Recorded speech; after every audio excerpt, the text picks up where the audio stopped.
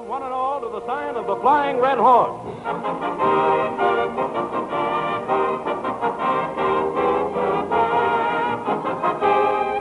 The makers of Mobil Gas and Mobil Oil bring you Orson Welles.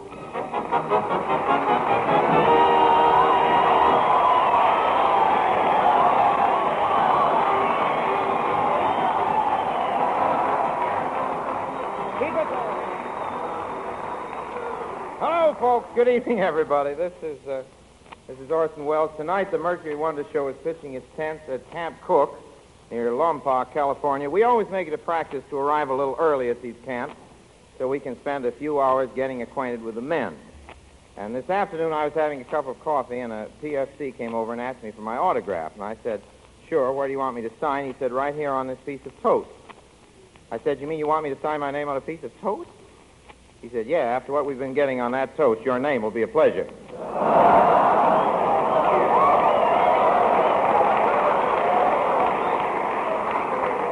But you really, seriously, you meet some interesting fellows around the service club. One fellow I spoke with had a chest full of ribbons. I asked him what the blue one was, and he said, campaign ribbon. I got that on the beach at Casablanca. And I said, what's the green one? He said, the campaign ribbon. I got that one on the beach at Messina. And then I said, what's the red one? He said, lipstick. I got that on the beach at Pismo.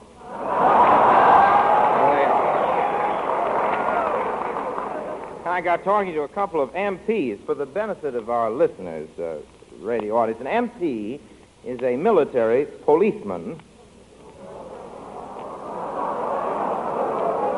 A military policeman who really likes to see a soldier have a good time. In fact, there's one thing, only one thing an MP likes better, and that's preventing a soldier from having a good time. But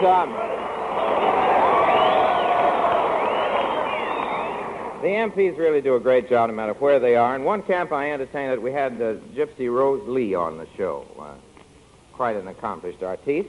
And would you believe it, in the middle of her act, two MPs jumped up on the stage and tried to arrest Gypsy for being out of uniform. Well, that's what I call devotion to duty. Comes time now for you to meet our guest of the evening, a lovely young star who was recently voted by you men as the girl you would most like to stand guard duty with, Susan Hayward.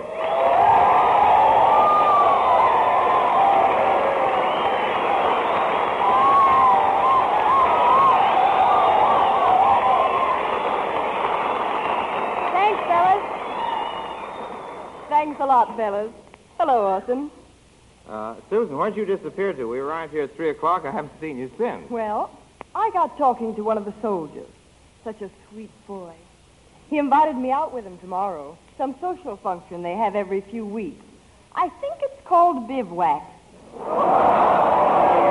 Bivouac. Oh, yes, that's a sort of a camping trip where the soldiers roast marshmallows and have scads of fun.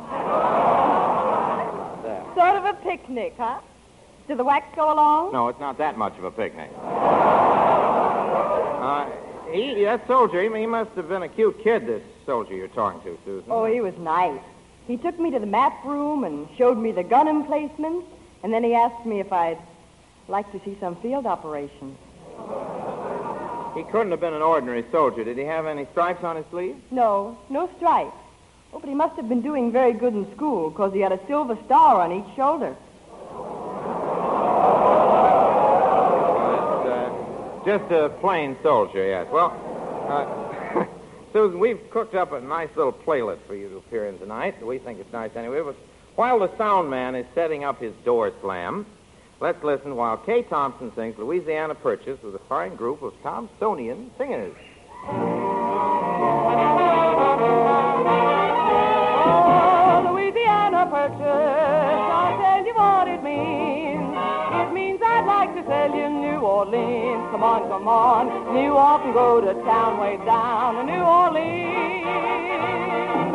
Louisiana salesman with nothing in his jeans. That's why I'd like to tell you New Orleans. Come on. New York and go to town way down to New Orleans. Where does that heat come from? that rhythmic beat come from, and that red meat come from New Orleans, Louisiana Purchase. I've told you what it means. It means I'd like to sell you New Orleans. Come on, and you can all go down, way down in New Orleans.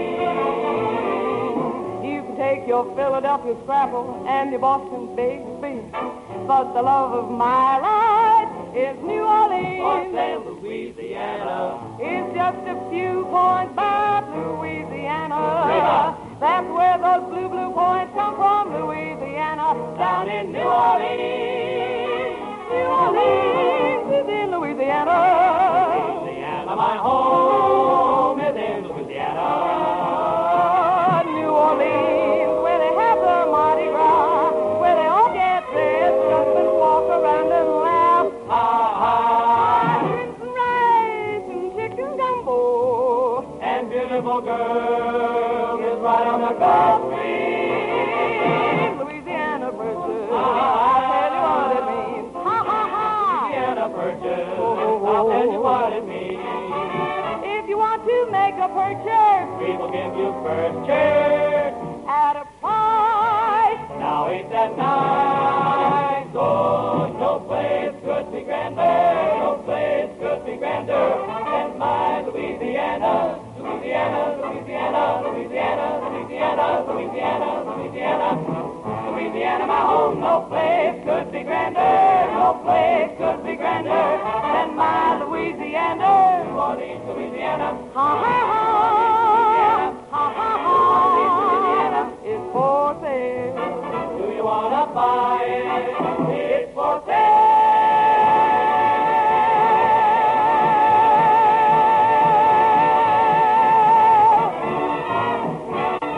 It's for sale.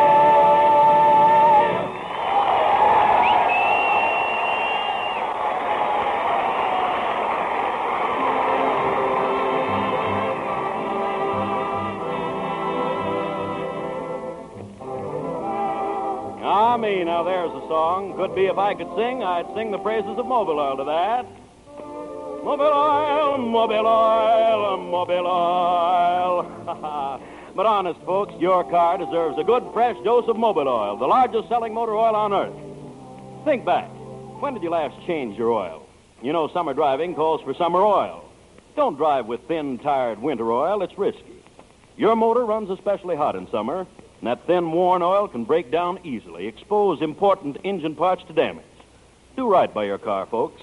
Have the crankcase filled up with summer Mobile Oil, the right grade for hot, dusty driving days. Mobile Oil is built for today's wartime driving. It guards each vital engine part against friction. Actually helps to keep your engine clean. Drive in at the sign of the Flying Red Horse. And to see your car run better, longer, ask for Mobile Oil.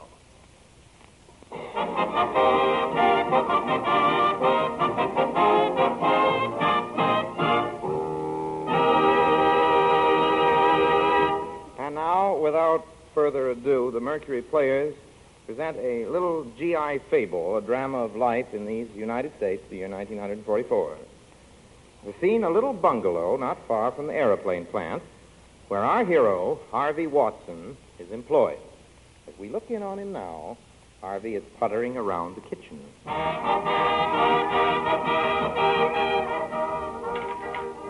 Oh, happy days are here again. Oh, happy days are... Just a minute. Happy days are here. Hello, Newton. Hello, Harvey. What are you so happy about? Why shouldn't I be happy? My wife's coming home tonight. She's got a 2-week furlough. Oh, happy days are here again. Come in, Newton. Don't slam the door. I've got a cake in the oven. Somebody's coming to our house, to our house, to our house. How did coming Judy to... manage to get a furlough so soon? Oh, she did something very clever, and they rewarded her for it. Seems some of the girls were repairing the colonel's Jeep, and one of the girls started to install a bazooka instead of an exhaust pipe. Judy discovered it just in time to keep the wax from having the only colonel in the Army with jet propulsion. What a girl. There she is. How do I look? Oh, fine. Oh, I don't. My hair's a mess. Help me out of this apron. Coming. Harvey. Judy. Gosh, you look wonderful. Let me look at you. Oh, Harvey. Oh, Judy. Darling, you got your stripe. Uh-huh. Technician, 5th grade. How wonderful. Kiss me. Honey, you're a 1st grade technician. Well, I guess I better be going. Hey, what's your hurry, Newton? See you next month. Oh, gosh, how I've missed you. Not half as much as I've missed you, honey. I'm proud of you in that uniform and everything, but did you have to join up on our honeymoon? Well, darling, you know I wanted to wait till we got back from Niagara Falls. Oh, I know your mother talked you into it. We never should have taken her along. Well, let's forget it, dear. I've got a 2-week furlough. What's wrong with having our honeymoon now? What's wrong? Oh, Judy.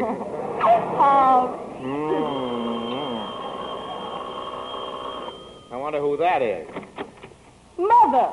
Oh, your majority has come through. Gosh, gold maple leaves. Hello, Mother, and congratulations, Major. Eddie, smoke if you like.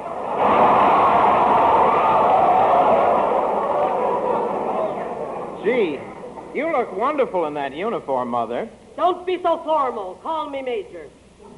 Well, come on in, Mother, and sit down. Make yourself comfortable. Now, quit polishing the apple. Well, I finally got with the outfit I've been hoping for. Which one is that, Mother? 112th Paratroopers. Well, I'm so happy for you, Mother. I mean, Major.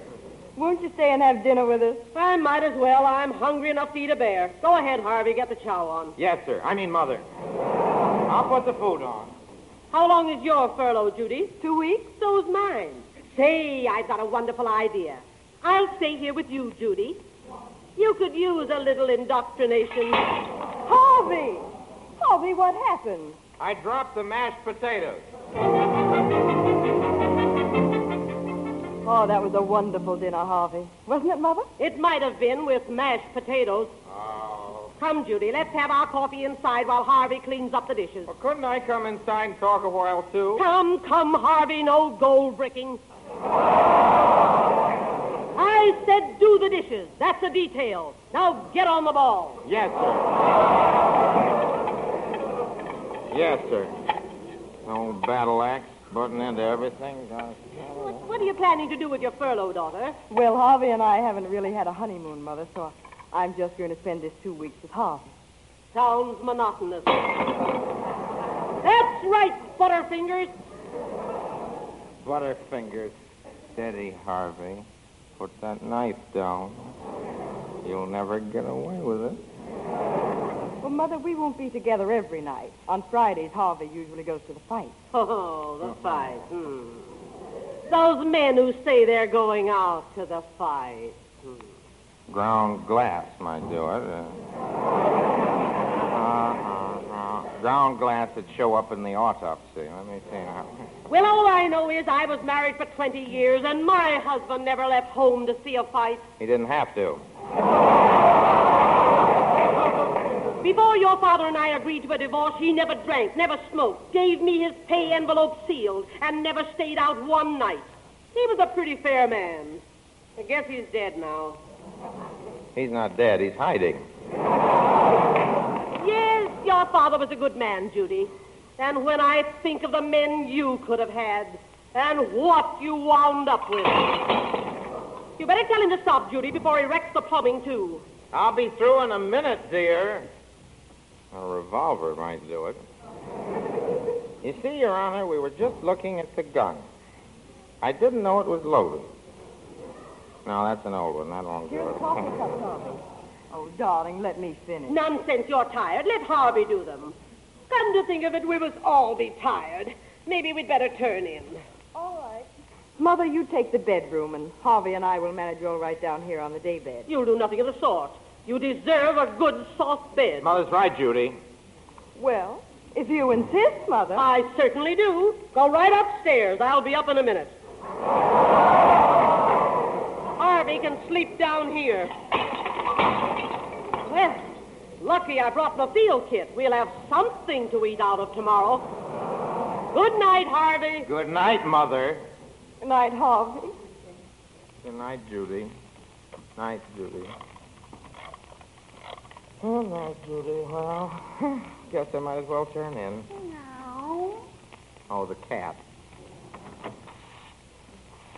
Here, Tom. Here, Tom. Come on. You've been out late enough.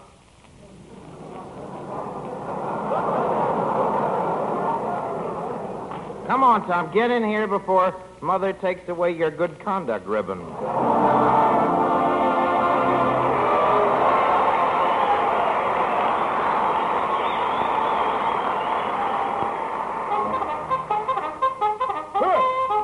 Well, what's the matter? What's the matter? Everybody up, up, up, up, up. Oh, I'm sorry, Mother. I didn't realize it was after 5. I'll get the coffee on right away. Very well, call me. I'll be in the garden. Good morning, Harvey. Oh, Judy, I can't stand this any longer. I've had 2 weeks of it, and it's driving me nuts. I'm going to a psychoanalyst. Oh, but, darling, look, I can't say anything to her. She's my superior officer. But does she have to play soldier all the time? Just because I forgot to kiss her good night, I got gigged. KP again today? Yeah, KP, and those GI practical jokes of her. Now, honey, look, she won't be here very. I know, but I don't care if she is your mother. I don't like anybody tying knots in my dental floss. Well, I just don't, that's all. What if I do like a little snack late at night? That's not funny, putting a booby trap in the icebox. Well, where's breakfast? I was just going to get it, Mother. Here we are. Well, this hasn't been a bad furlough. But I think I'll go back to camp this morning. Oh, do you have to, Mother? Ow! Excuse me, dear. Was that your shin that bumped into my foot? There's a train in 15 minutes. Wonder if I can make it. Can you make it? We'll help you. Grab that sack, Judy. I've got this one. Push me down! Bye, Mother. Goodbye. Goodbye, Judy, dear. You may kiss me now. By the number. Parker. Hop, 2, 3.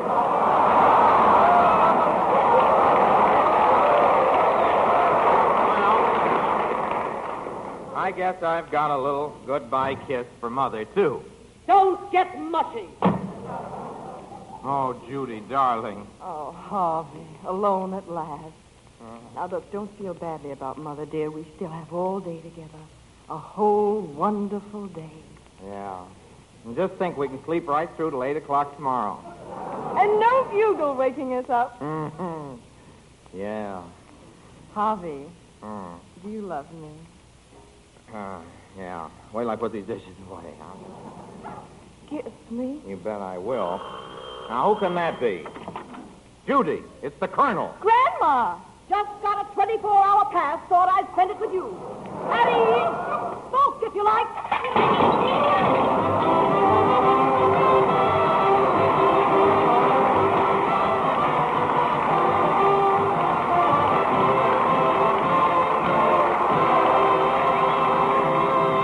A car drives in at the sign of the Flying Red Horse. It's grimy, weather-beaten, and dull. That car looks like Sam Hill. Now we'll allow a few seconds for transformation. That same car drives out like a showroom job. It's gleaming, sparkling, the colors restored. Enter looking like 2 cents, exit looking like $1 million. What went on? Mobile gloss and mobile wax went on. The body of that car got those 2 famous beautifiers, mobile gloss and mobile wax.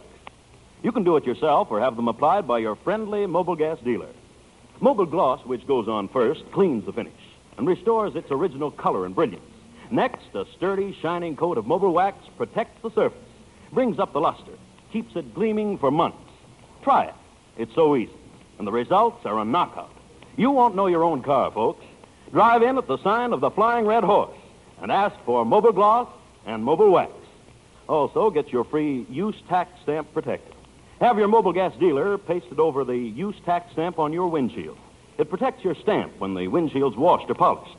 Get yours free. Thanks, Lou. And now our Mercury All-Star Jazz combination, which I think we should mention, includes the following great instrumentalists. Kid Ory trombone, Zutty Singleton drums, Bud Scott guitar, Ed Garland bass, Norman Bowden trumpets, and Fred Washington piano. They offer you now Royal Garden Blues.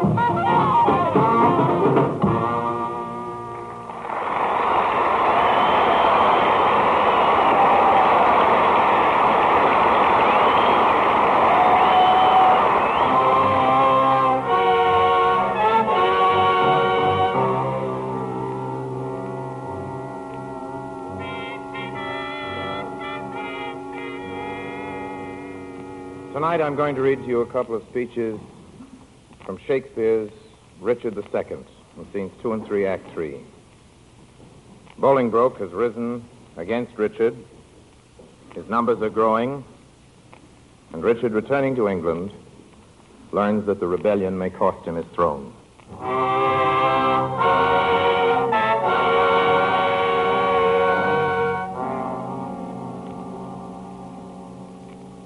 Of comfort, no man speak. Let's talk of graves, of worms and epitaphs.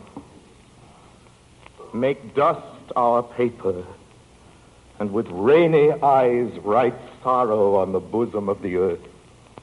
Let's choose executors, and talk of wills, and yet not so, for what can we bequeath? Save our deposed bodies to the ground. Our lands, our lives, and all are Bolingbroke's, and nothing can we call our own but death. And that small model of the barren earth, which serves as paste and cover to our bones. For God's sake, let us sit upon the ground and tell sad stories of the death of kings, how some have been deposed, some slain in war, some haunted by the ghosts they have deposed, some poisoned by their wives, some sleeping killed, all murdered. For within the hollow crown that rounds the mortal temples of a king keeps death his court, and there the antic sits, scoffing his state and grinning at his pomp, allowing him a breath, a little scene to monarchize, be feared, and kill with looks, infusing him with self and vain conceit, as if this flesh which walls about our life were brass impregnable, and humored thus, comes at the last, and with a little pin bores through his castle wall. And farewell, King. My liege, one word. He does me double wrong that wounds me with the flatteries of his tongue. Discharge my followers, let them hence away from Richard's night to Bolingbroke's fair day.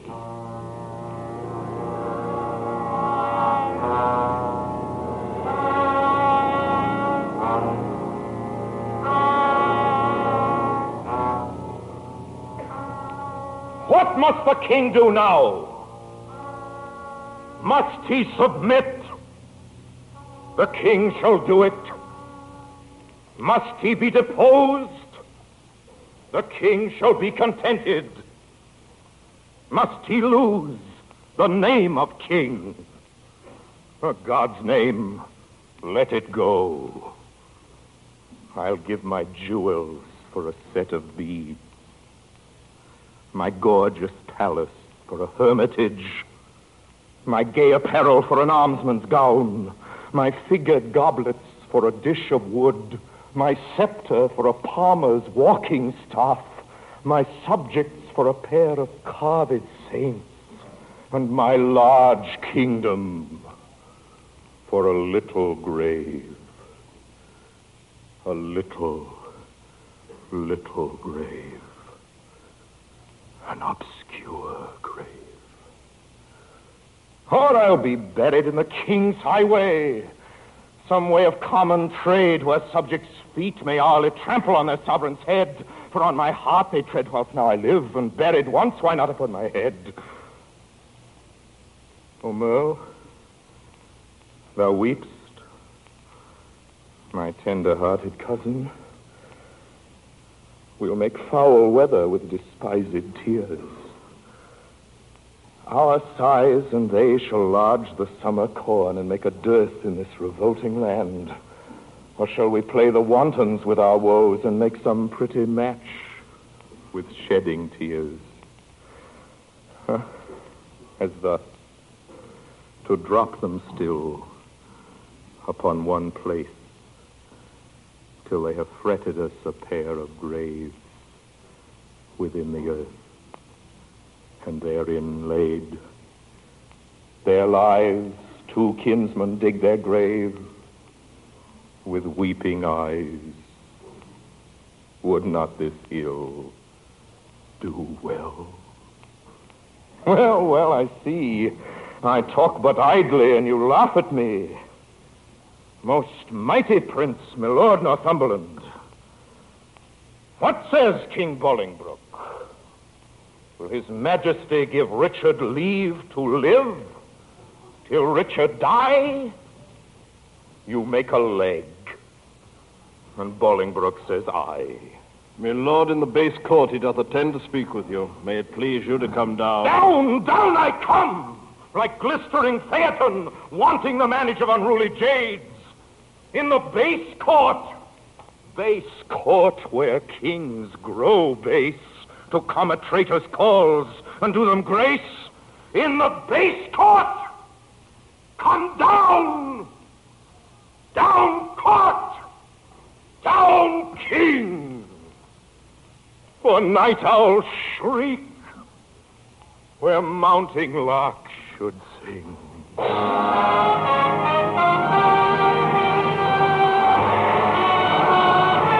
Listen in again next Wednesday night. The makers of Mobil Oil and Mobil Gas again bring you Orson Welles. Susan Hayward appeared through the courtesy of Paramount Pictures, producers of I Love a Soldier. Kay Thompson appeared through the courtesy of Metro-Goldwyn-Mayer, producers of the Technicolor musical Bathing Beauty. This is CBS, the Columbia Broadcasting System.